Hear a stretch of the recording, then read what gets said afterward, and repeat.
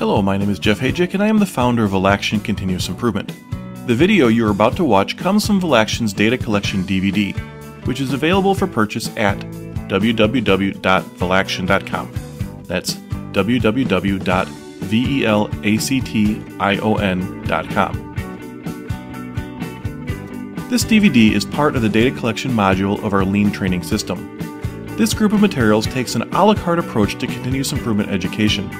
Whether you are trying to learn more yourself or teach a team, you'll find just the components you need.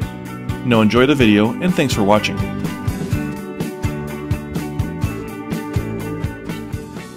And then as you start thinking about data, there's really a tree of the types of data that you can have. So data is a pretty broad term, and most people categorize it into two main views. And the first is the quantitative data, and you know where we're going. Obviously, the other one is qualitative. But in the quantitative piece of it, you have the continuous or variable data, and then you have discrete data. So continuous data would be when you say how tall is the person. It can be any number along a scale, and obviously you're not going to have a 40-foot tall person, but anywhere within that range, it could be any of an infinite number of decimals. You know, you can have anywhere along a sliding scale that you're not fixed at what you can choose. Discrete data would be something like how many wheels are on the vehicle that you're looking at. And generally it'll be 2 for a motorcycle, 3 for a 3-wheel ATV, 4 for a truck, 6 for a dually. There's just a finite number of choices. And when you have that finite number of choices, it becomes discrete data.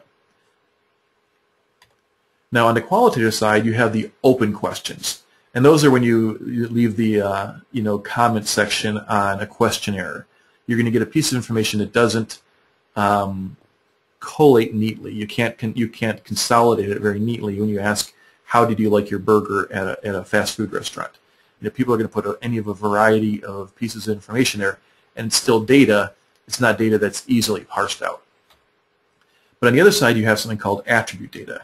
And this is when you have a specific, a specific thing from a set of possible answers. And what you'll find is that people often lump attribute and discrete data together. So if you have attribute data where it's like a color, it's sometimes discrete and attribute data are used interchangeably as terms. And I just break it down like this for my own convenience here as I look at it. And it gives a little bit more structure to how you approach looking at your data types.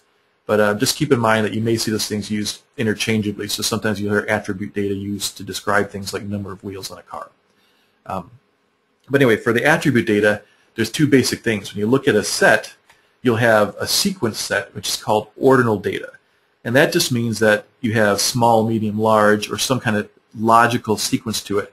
And then you have nominal data, which is just a random pile of possible answers, like the type of pets in a city.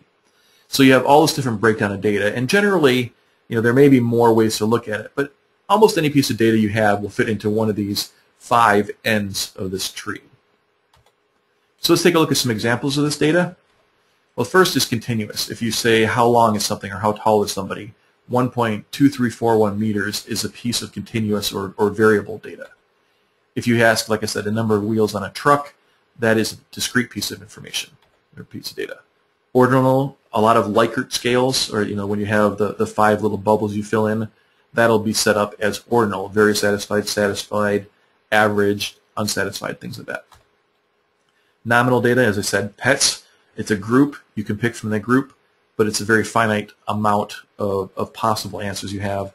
And of course, the open answers is please describe your shopping experience. So I could ask that question on a questionnaire as people purchase things off of my website.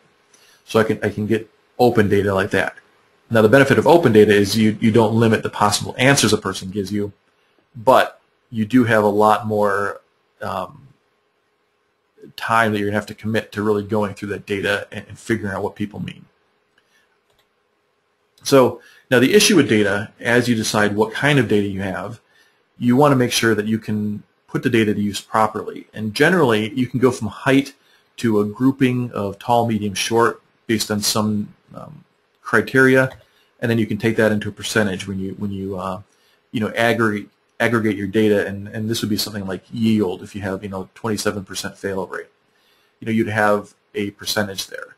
And you can go in this direction very easily when you have a very specific piece of information, such as that height, 1.2341. You can go down to the percent of people who are tall very easily. But if you just have a number as a percentage, if you have a 27% yield or 32% tall, it's harder to go and break down in the other direction.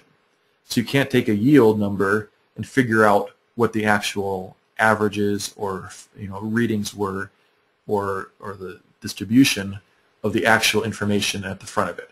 So keep in mind that as you gather the data and you start thinking about how much effort you want to put into it, try to predict whether you're going to need to go back and forth on it. So obviously, taking a tape measure out and measuring people is a lot harder than eyeballing whether they're tall, medium, or short as they walk into a restaurant or something like that. So the data, again, the more precise you get and the more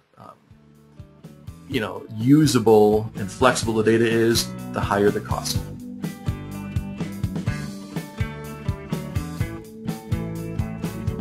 The video you just watched came from the Data Collection DVD.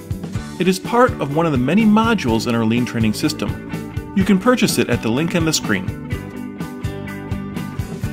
You can also register for free at www.valaction.com to download several forms you can use to improve your operation.